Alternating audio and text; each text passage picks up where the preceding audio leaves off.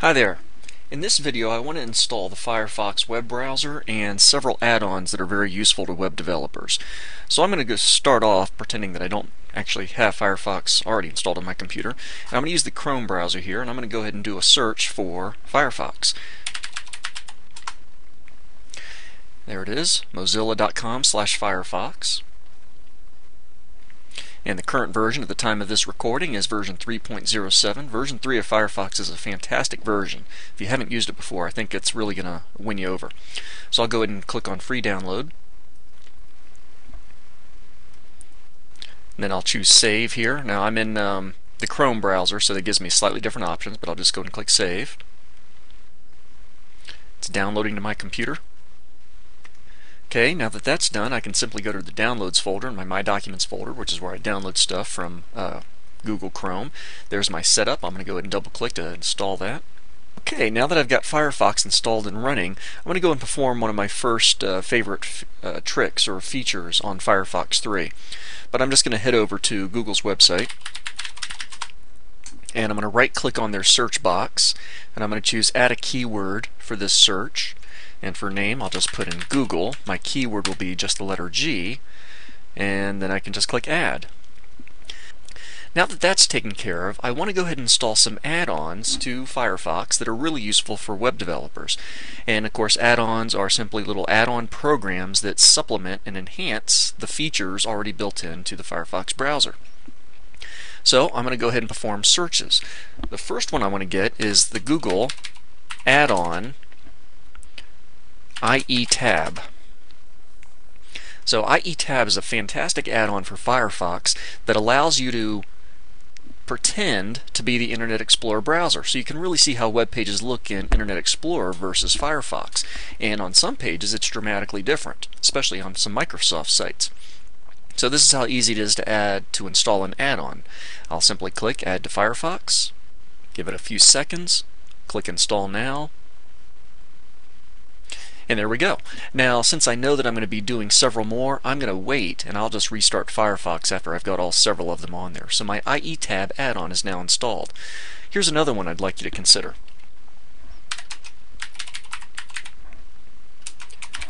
Firebug. The Firebug add-on is a really great way to look at the source code, including the HTML and CSS of a particular web page. It's got some really nice features, and I'll show them to you in just a second. That's taken care of. Here's another good one. Web Developer. The Web Developer add-on for Firefox. It's going to give you a toolbar with lots of great options.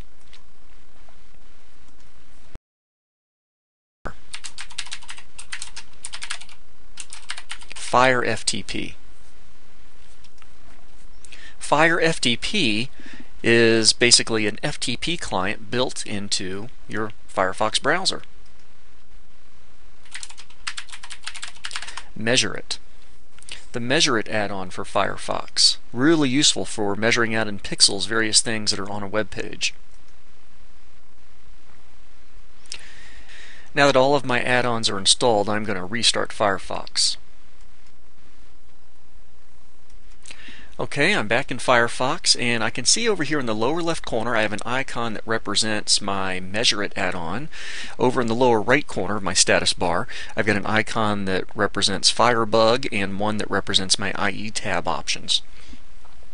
And now I want to right-click on any toolbar, and I'm going to do a Customize. And there's a few other things I want to put on here now that I have the ability to do so. I see that I've got a Firebug icon, but I'm going to stick with using the one in the status bar.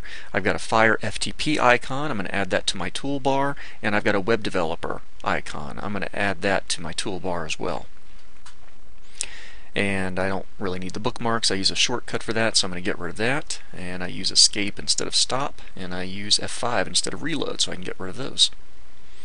Now I'm done. Alright, now I just want to give you a quick rundown on several of these here. So I'm currently on a, currently on a web page here. The last add-on that I put on was Measureit, and I'm in Firefox mode. I know that because down here in the lower right corner I see I've got a little Firefox icon in my status bar. If I click once on this icon, I'm now in Internet Explorer mode, and I can see how my page looks when I'm viewing it in Internet Explorer. And there's really not a dramatic difference on this particular page, but it is useful when you're designing web pages to see how your pages look under different browsers. So that's a pretty useful one. I'm going to head over to apple.com, and now I want to look at one of these other add-ons here, Firebug, which is a little icon right down here. I'm just going to click on that. And the lower portion of my screen goes into a view source mode, but even fancier than that. So I've got Firebug launched over at the Apple website, and I can certainly expand this, and I can really look at the HTML very clearly with what they've got going on. Now I can click on Inspect Mode, and in Inspect Mode I can hover over different portions of the Apple website, and it'll activate in the source code the particular thing that I'm clicking on. So I say, wait, so how are they doing this particular part of the menu? Well, down there in the HTML or the Firebug view source, I can see, well, this is simply a list item. Now you can also view their style sheets. So this is the style sheet used at Apple, or at least one of them. Notice it's base.css. If I click on this option, I can see that they have several CSS files available to me. And right now I'm looking at their base CSS file. Okay, so I'm going to edit part of Apple's CSS file. So I'm over here, and I jumped over to their home.css file, and I wanted to change something that would be obvious on the screen. So I'm looking at the footer over here on Apple's website, and I can see that I found a section in their CSS that controls the anchor tags inside of their footer area. Currently it's margin right 0.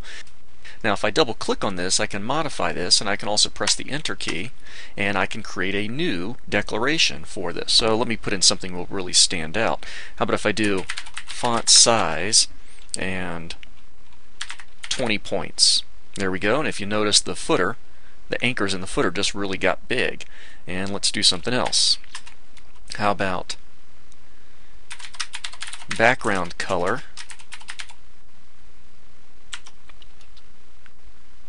pink? And it looks like I have an extra semicolon up here. There we go. So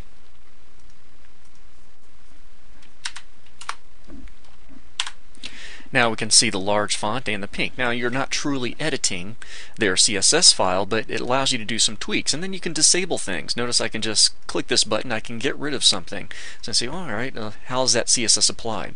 The other one I want to look at, let me go and close this. The other one I want to look at is measureit.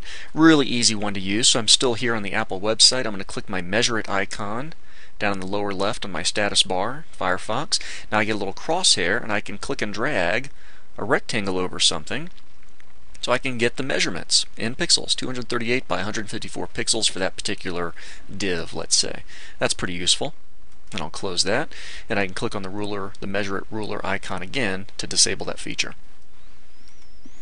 Okay, the web developer is a toolbar, a series of options. There's a bunch of them on here that I'm not going to check them all out.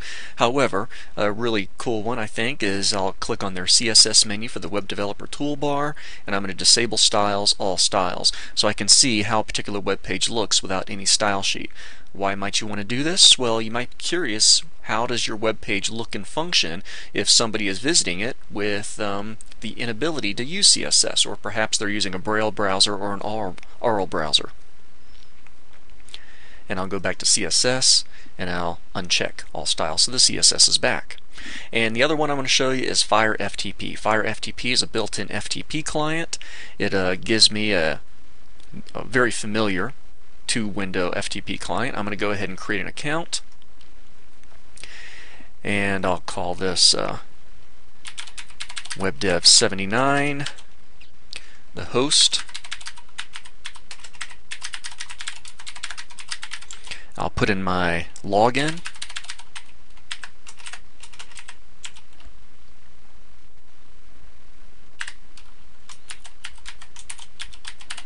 password, click OK,